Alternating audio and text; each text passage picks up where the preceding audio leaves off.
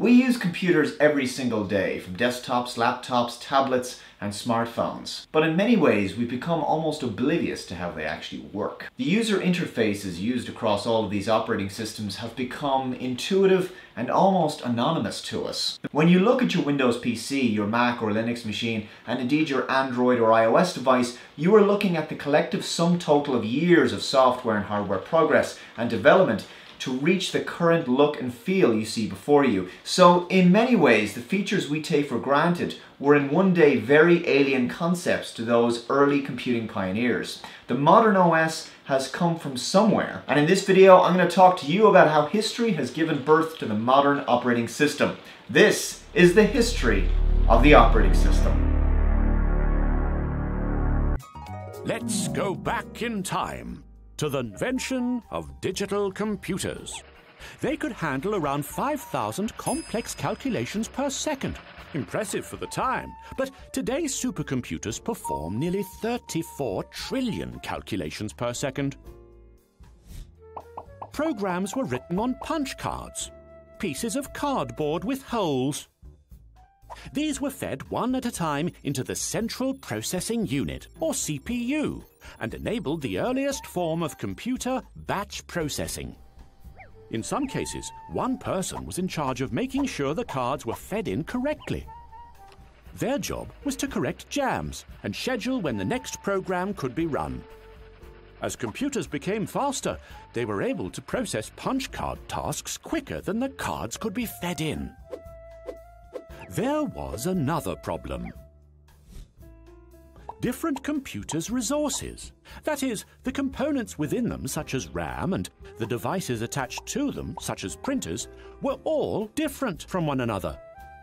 A programmer had to write very different types of programs specific to the machine it would be running on. It's all getting a bit complicated, isn't it?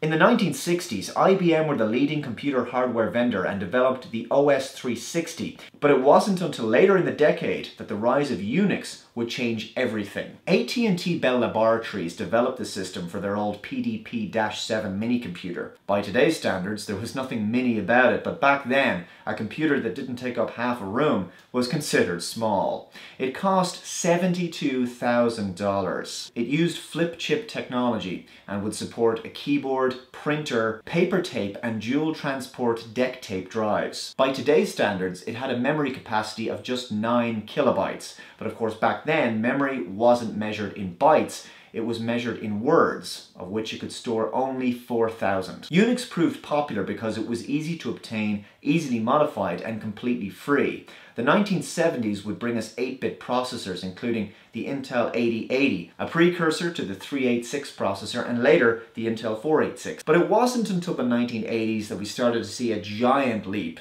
in computing development. This was because it had finally become commercially viable to produce smaller computers for the home. These included the Commodore 64, the Apple II series, the Atari 8-bit machine, and of course, who could forget the ZX Spectrum. In 1981, Xerox introduced the Star Office Information System, which would ultimately prove revolutionary because it gave Apple the idea to produce a GUI, graphical user interface, based operating system for the first time and include mouse-based input. This was the first time anyone had ever seen icons represent files and folders on a computing system. We take it for granted now, but back then that was highbrow stuff, and a lot of people found it very difficult to actually get to grips with. Even to this day, you can still see where modern operating systems take their design cues and their general conventions and behaviors from all the work that Xerox did back in the day. It gave us terms like desktop and property settings, but also delete, copy, and move functions. To this day, we still owe the majority of these breakthroughs